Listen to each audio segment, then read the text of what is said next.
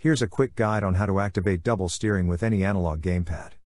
Double steering is a technique used by wheel players. Check Carter's video for more details, a link is in the description. This guide is about gamepads. To enable double steering, tweak a registry value to make your gamepad act like a wheel. After that, your game will treat the gamepad as a wheel, turning off some internal assists for gamepad players. After that, you can play with double steering using your gamepad, but keep in mind, it might make the game tougher without those assists.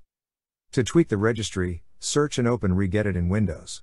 Navigate to Computer, then key Current User, System, CurrentControlSet, Control, MediaProperties, PrivateProperties, Joystick, and finally, OEM. Find your gamepad, export as a backup, and double-click on OEMData. Change the first digit number after the zeros to 4.